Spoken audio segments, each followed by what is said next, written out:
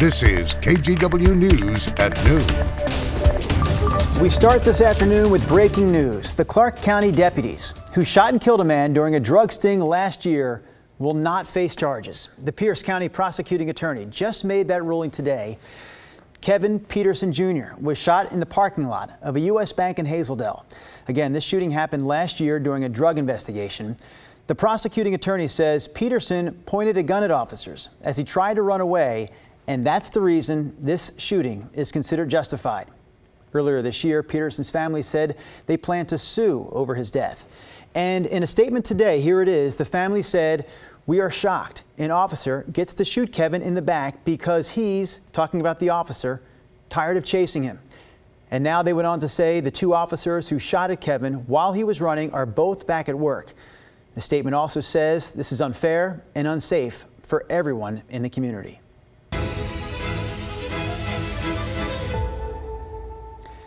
Our other top story this afternoon is the ongoing chaos in Afghanistan as Americans there try to get out of the country. At the airport that is, in Afghanistan's capital city of Kabul, Afghans who are also trying to escape rushed the tarmac. These are incredible pictures from earlier today. They rushed the tarmac and held on to American planes literally as they were taking off. U.S. officials say at least 7 people died. They're trying to get away from the Taliban, which has taken over nearly every single government building in Kabul. In about 45 minutes, we're expecting to hear from President Joe Biden. Ahead of that, here's NBC's Richard Engel. Afghans are thronging to Kabul's airport, desperate to get on planes and leave the country at any cost. They're scaling the airport's walls this morning, rushing in. There's no screening, no security checks, just force of numbers. It's all happening just a few hundred yards from the military side of Kabul airport, where the U.S. is staging an elaborate evacuation of American diplomats from the embassy. The militants took control of Kabul yesterday. Now, the Taliban are out in full force. They took over the presidential palace, occupied Kabul's version of the Oval Office. Afghanistan's president fled the country. The Taliban have set up checkpoints across the Afghan capital. The Taliban don't just control Kabul, but the whole country and all the weapons the U.S. bought for the Afghan army. The militants are much stronger now than 20 years ago when the U.S. drove them from power when they sheltered Osama bin Laden as he plotted 9/11. Now the Taliban are back as the U.S. leaves Afghanistan gripped by panic and run by extremists. The Taliban have been taking pot shots at the American planes as they leave, and many are drawing comparisons to what's happening here today to the American withdrawal from Saigon. Richard Engel, NBC News, Kabul. Again, President Biden is scheduled to address the U.S. here in the next 45 minutes, but the president is already facing scrutiny for comments he made a month ago about the situation in Afghanistan. Is a Taliban takeover of Afghanistan now inevitable? No, it is not.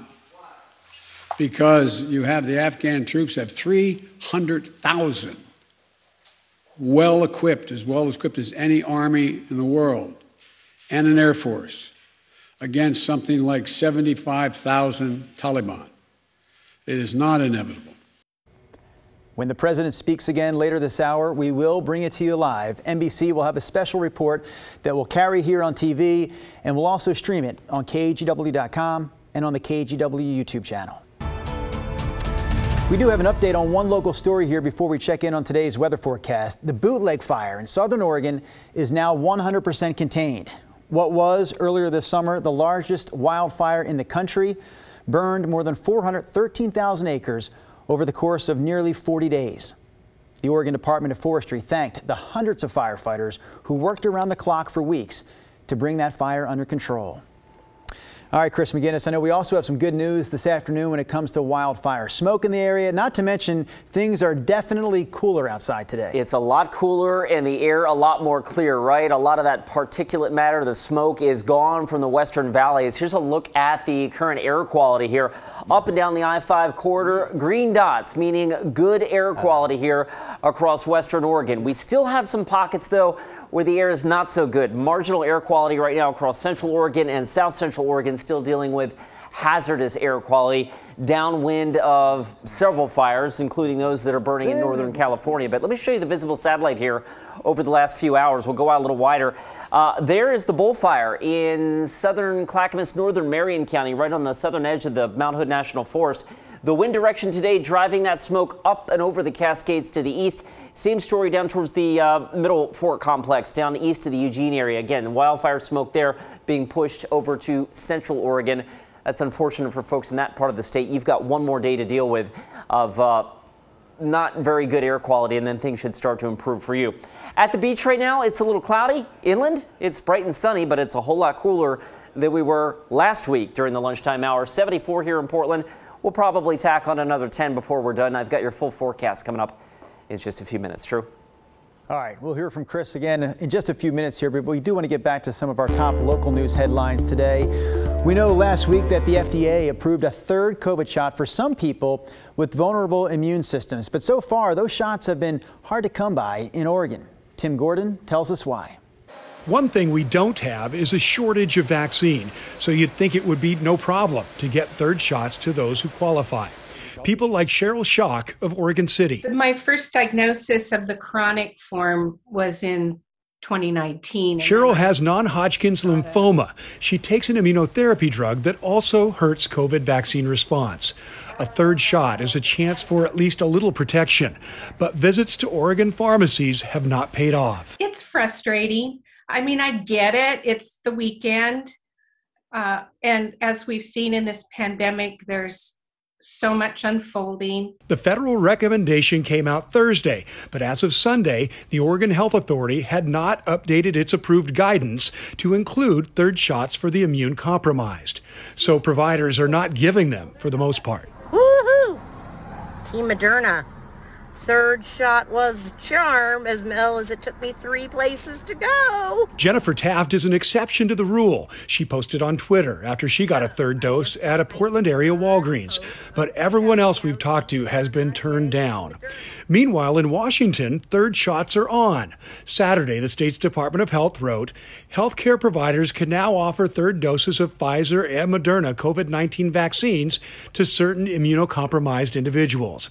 Again, Oregon has made no such statement. It's frustrating. Maybe it's partly because they didn't know what the ruling would actually be when it came down. But yeah, it just says to me, we're not prepared for stuff. On Sunday, OHA was not prepared to say when approved guidance would be released so that some of the most at risk can get a third shot. One Oregon pharmacist I spoke with recommended crossing the border to get the vaccine. And that's exactly what Cheryl Schock ended up doing Sunday afternoon. She sent me a great picture with her smile and a fresh Band-Aid on her arm. She traveled up to Clark County to get that third dose.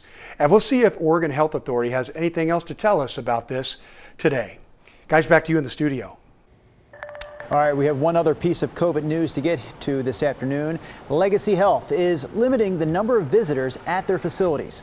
Legacy says a growing number of staff and patients have been exposed to COVID since the rapid rise of the Delta variant began, so patients can no longer bring a visitor with them unless it's considered an emergency. There are a few other exceptions as well, but people need to contact Legacy ahead of time to make arrangements.